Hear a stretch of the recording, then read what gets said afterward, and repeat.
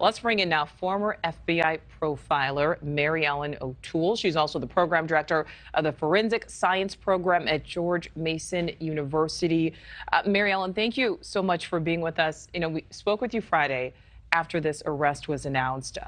We're continuing to learn new information. Here it is Monday. And so now we know the daughter of the serial killer known as BTK, Dennis Rader, telling Brian Entin, she's fearing that Kohberger may have been in contact with her father. Mary Ellen, if that turns out to be true, how does that change this investigation, or does it change the investigation?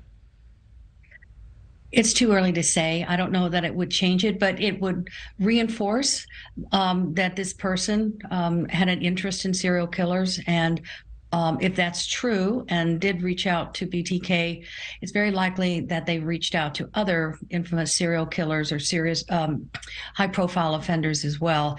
And I heard the daughter say this, for criminology students, psychology students, forensic science students, it is not unusual to want to go to a prison and talk to one of these people or communicate by letter, because they want to hear what they have to say, especially if there's an interest in, how they committed the crime, the planning that went into it. What did you think about it? So I think that that may sound macabre to other people, but based on the academic pursuits of many people, that happens a lot. Right, and it does make sense because the more you learn, certainly the more you know, and potentially you could stop something.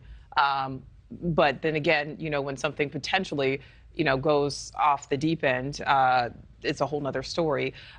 Mary Ellen, we know investigators, still working to try to determine a motive. How much do you think Kohberger's studies, his, apparent fascination with serial killers, if it does turn out to be that, how will that play into determining a motive? Well, there could be multiple motives in a case like this. And obviously right now he's a suspect. He's not been found guilty, but there may be two faces here. Someone that is academically very well educated and prepared those questions in a survey. So there's an academic interest in what happens when someone is committing a crime. And then you have their own interests, their personal interests. Again, if he's found responsible for having committed the crime. So there may be a merging of the two there, where both of those will contribute to the motivations, the academic interest, but also the personal violent ideation that would have preceded the academic pursuit as a PhD student. And Mary Ellen, this next question may seem like an obvious answer, but we're wording it specifically here. Why do you think there are so many examples of murderers or alleged murderers in this case who also had a fascination or studied criminology or subjects like that?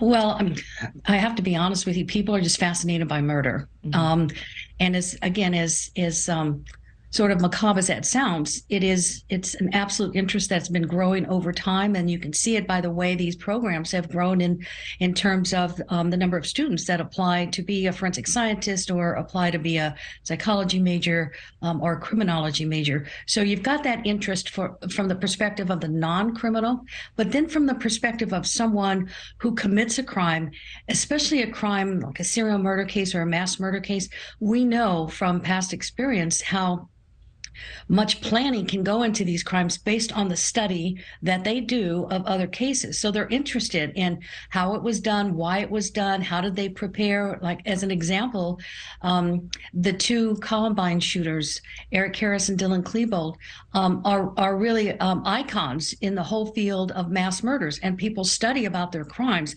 Yes, they are interested in them, but in a small number of cases, there are people that follow those crimes so that they can do it better. They can do it the same way. They can learn by their mistakes. And we've seen that copycat phenomenon really since actually preceded Columbine. I know, yeah. That's what many times it can be so difficult to try to navigate reporting on these situations as well. Always a pleasure speaking with you, Mary Ellen. Thank you so much for your insight today. Thank you for watching. Go to newsnationnow.com to find NewsNation on your television provider. And don't forget to click the red subscribe button below to get more of NewsNation's fact-driven, unbiased coverage.